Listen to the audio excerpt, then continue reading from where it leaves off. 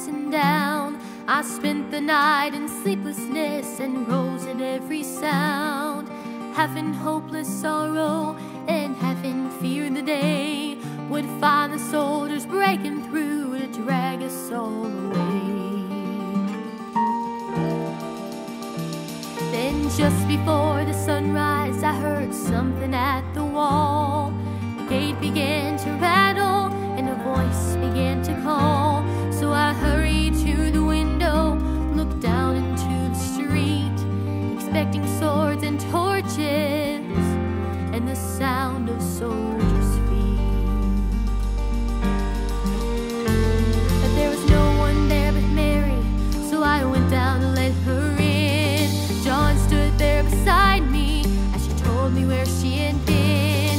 She said they've moved him in the night and none of us knows where. The stone's been rolled away and now his body isn't there. So we both ran towards the garden and John ran on ahead. We found the stone and empty tomb just the way that Mary said. With the winding sheet they wrapped him in, it was just an empty shell. And how or where they taken him was more than I could tell. Oh, but something strange had happened there, just what I did not know. John believed a miracle, but I just turned to go. Circumstance and speculation couldn't lift me very high, 'cause I'd seen them crucify him and I saw him die. Back inside the house again, the guilt and anguish came, and everything I'd promised him just added to my shame. When at last it came to choices, I denied I knew his name.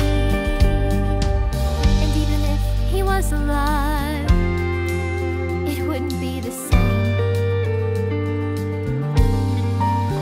Oh, then suddenly the air was filled with strange and sweet perfume. Light that came from everywhere drove shadows from the room, and Jesus stood before me with his arms held open wide. Then I fell down on my knees and I just hung to him and cried. Then he raised me to my feet, and as I looked into his eyes, love was shining out from him like sunlight from the skies.